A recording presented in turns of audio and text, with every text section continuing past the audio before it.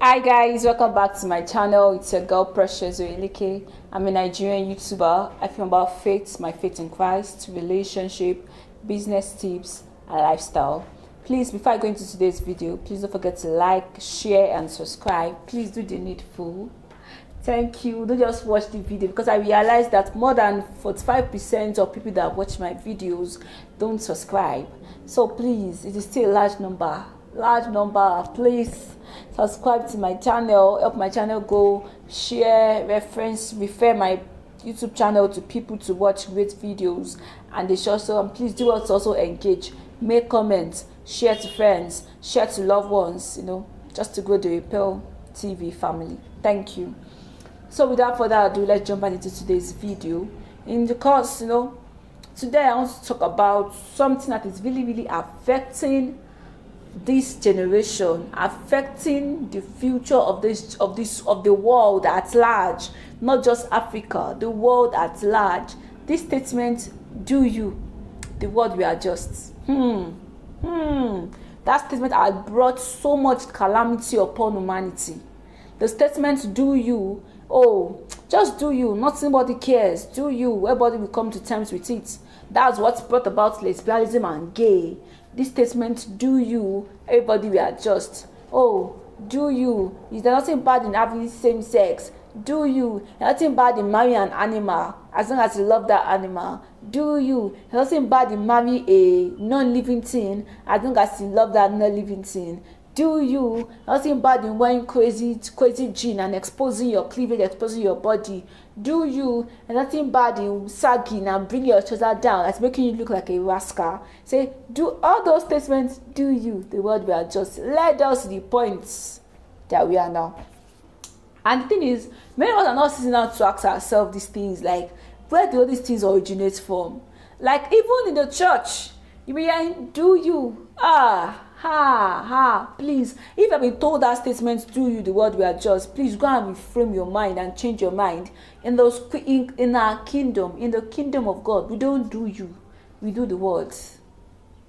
Let me say that again. In the kingdom of God, we don't do you, we don't do me, we do the word, we do the scripture. Anything you want to do, as long as it doesn't align with the scripture, doesn't align with the word of God, we don't do it. Because the scripture did not tell us to do you. Because the scripture tells us to do you, then there's no point for God coming, for God sending His Son Jesus. Because you cannot be like, oh, all ye men, do you. That's it.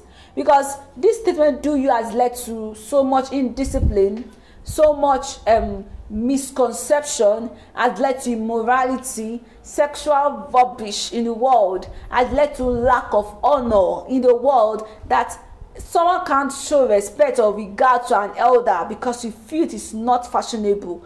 As, like, for example, I'm a Yoruba lady, and in Yoruba culture, when you see an elderly person, you kneel down or you prostrate or you use ma, and there's a way you talk to them just to show a sign of respect. In the way you are talking, there's a manner of way you talk to an elderly person. And so many young people these days are like, I don't care. In the American world, that's like bro kinikon, that's like star kinikon. Before I used to be like that too. And someone that was like, please, we say bro and sister, remove any skin, anything for my skin. I said no. I said, then what's the problem? Go ahead, please. Everybody we demand respect. Even the child also deserves respect. And I'm supposed to give that child respect. Please, please and please. In the kingdom of God, don't do you, we do the word. Anything you want to do that doesn't align with the scripture, doesn't align with God, don't do it. And God says, don't allow what you wear lead your fellow brother to sin. Please, nah. Everything should be done with moderacy. Moderacy, that's what the scripture says. Everything should be done with moderacy. So the scripture says to me should be done with moderacy. So that means that showing of cleavages is wrong. I don't do photo shoots, expose their skin. Happy birthday to you people. Someone like me. I feel naked when I try to do that. I can't even do it. I couldn't. It's not possible. You get what I mean? So please, that thing has led to so much indiscipline, where there's nothing like our culture, the culture that has raised up so many great adults, and I'm like, oh, my parents are too rigid, they're too cultural, they're too local. Please, that locality and that culture that they have is what made them to get to where they are today, because many youths these days have zero attitude, zero character. Their level of intellectual capacity is low, because those they spend their time doing is staying on social media and not getting any form of information to their brain. And they say that even using the social media to good use, they are not.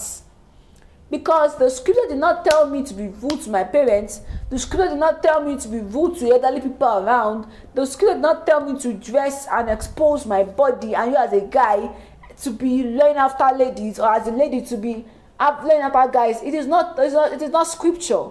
It's not scriptural. Our thing again that is so condescending that is happening now is when people are like, oh, do you? That do you also led to an increase in baby mamas and baby fathers, baby daddies. Baby mamas are like, what's there? That is trending now. That's the rubbish that is trending now. Baby mamas is trending, baby daddies is trending, because they see some celebrities do it, they feel they can. And those celebrities doing it, go and ask them.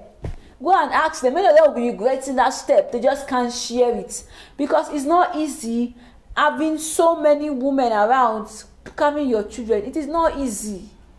It is not, because it is always good that a child grow under the umbrella of both the father and the mother, to raise up a balanced child, and not just under the father or under the mother.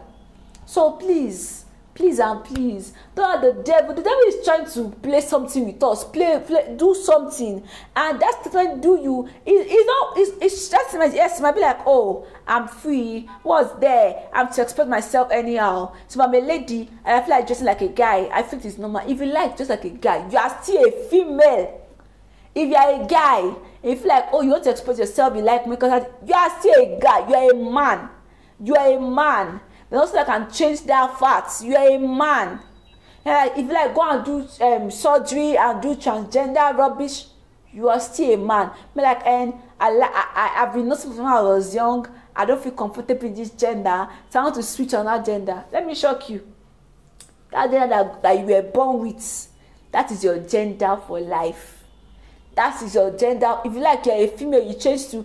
Even filling forms now. When you get to sex, they put male, female, or others. I'm like, I am proud to be a female anytime. See, I can never change to male. I can never be bi. I am one, and I love it like that. I have come to terms with me being a female, and I love it like that. So please and please, the scripture did not give me, did not permit me to say I want to change my sex and be like, oh, I want to be a male, I want to be a man, I only date my same sex, I only marry my same sex. Please, the scripture did not permit us that. That's one of the reasons why Sodom and Gomorrah were destroyed. If you remember, Sodom and Gomorrah was destroyed because of this sexual immorality, perversion, so much dirtiness and darkness in that city. It was burnt. Fire came down and consumed them. So please, we don't want the same thing repeating our time. So please, the scripture did not say do you. Do you is not permitted in the kingdom of God. It is do the word. Is whatever I'm doing, does that align with the scripture? Is this biblically acceptable? Is it morally sound? Can be like, and what is it morally sound? Ask yourself these questions so that we can produce better children and produce better adults in the next generation. So please and please, don't do you, do the world. If you enjoyed my videos to this point, please don't forget to like, share, and subscribe, and share to your friends. Anybody that I've been trying to tell you, that I'm trying to talk to, that, oh, don't do you, do the world. Please share the videos to them. We need to raise up better youth and better children in our society. I'll see you guys in my next video.